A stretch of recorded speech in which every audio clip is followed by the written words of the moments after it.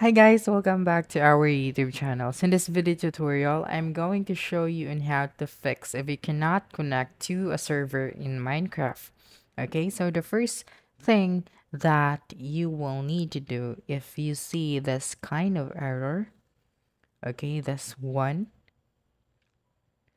the first thing that you should do is to check your internet connection.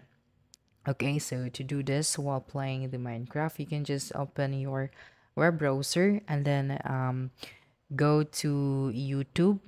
Okay, and then try playing a video. Okay, so let's do that. And then if the video will play, then it means that you don't have any problem with your internet connection. Therefore, you can proceed to our next method.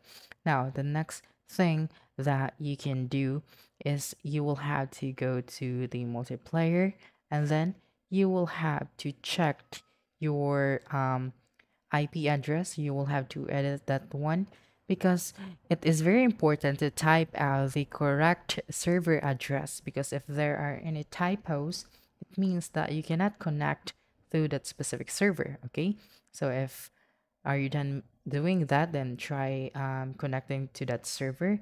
But if it's still not gonna work, the next thing that you can do is you will have to, turn off your antivirus or your VPN, because that might be the causes um of the error of your server. Okay, so after that, you can also try this method by joining another server. So if the other server is not responding, you can try joining another server. Okay, so make sure to type out the correct address of that server. Then right after that, try joining it. Okay, but if it's still not going to work, you can close or start the Minecraft application. Okay, you can just click on the X option here and then open your Minecraft again. Okay, so for our last method is you will just have to flush the DNS. Okay, so to flush the DNS, you can just navigate to your search bar at the bottom of your screen. Okay, so this one.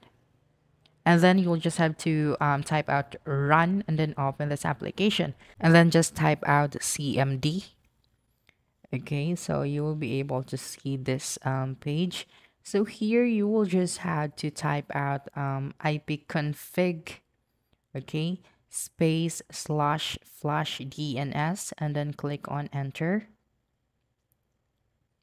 Okay, so after that you'll be able to see this. So right after that, you can try opening your Minecraft and then start playing. Okay, so that's it. Don't forget to subscribe to our YouTube channel for more video tutorials in the future. Bye.